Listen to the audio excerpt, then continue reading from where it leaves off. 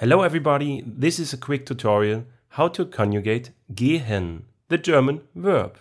Before we start, we just write down the English forms that we already know. As you see in English, it's quite easy. There are no endings at the verb. Only for he, she, it, you have the es in the ending. So it's always I go, you go, we go, they go, but he, she, it goes. Now in German language, it's more complicated. So first we note down the Personalpronomen, the personal pronouns. And in German we have I is ich, you is du, he is er, she, sie, it, es. You in plural is ihr, we is wir, and they is sie. Pay attention here, this is a source of an error. Sie and sie is written the same, but here is singular and female, and here it's plural, and it can be male or female, or male and female. So this is just the meaning of plural if you point to a group. Alright, and now we have gehen, and the nice thing is that ge stays the same.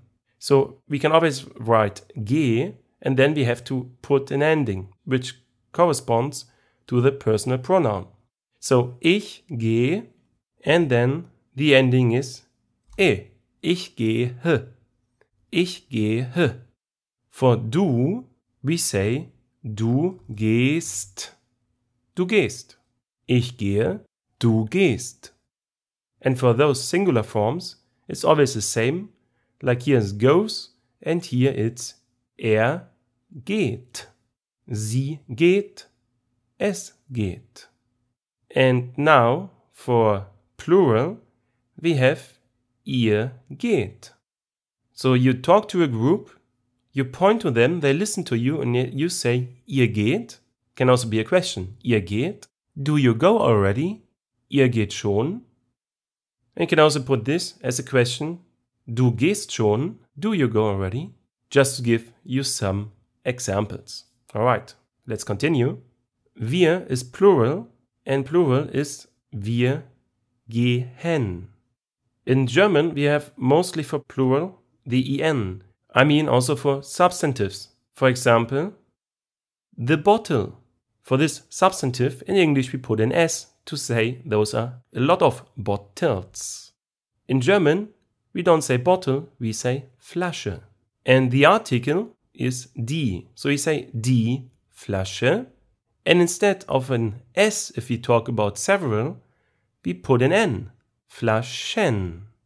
Alright, that was just an extra information. So this is also plural, wir gehen. And now plural for sie, for a group, sie gehen. It's the same here. In all cases, this is the same conjugation. Wir and sie. Wir laufen, sie laufen. Wir sehen, sie sehen. Wir trinken, sie trinken. Alright, so you see, gehen is a so-called regular verb. In German, ein reguläres Verb. Here actually you have the word Regel inside. Regel is a German word. In English it's translated into rule. So this verb is regularly, which means it follows the rules. So we have verbs with the ending en, and they always follow this conjugation.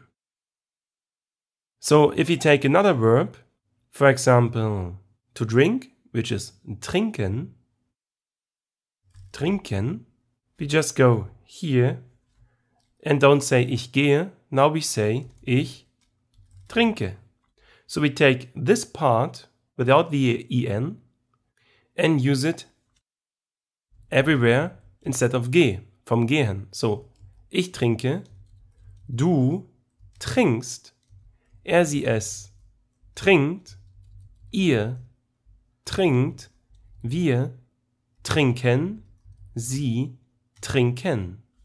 So, take your own word, like laufen, springen, singen, tanzen, and put it in this rule.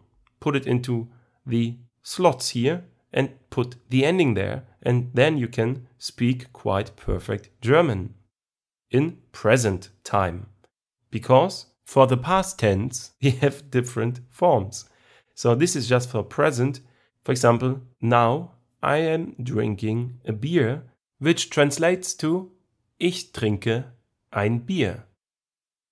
Alright, that was a quick introduction into the regular verbs. I really hope you enjoyed it. And if you like this style of teaching, subscribe and comment this video. Thank you very much and einen schönen Tag noch.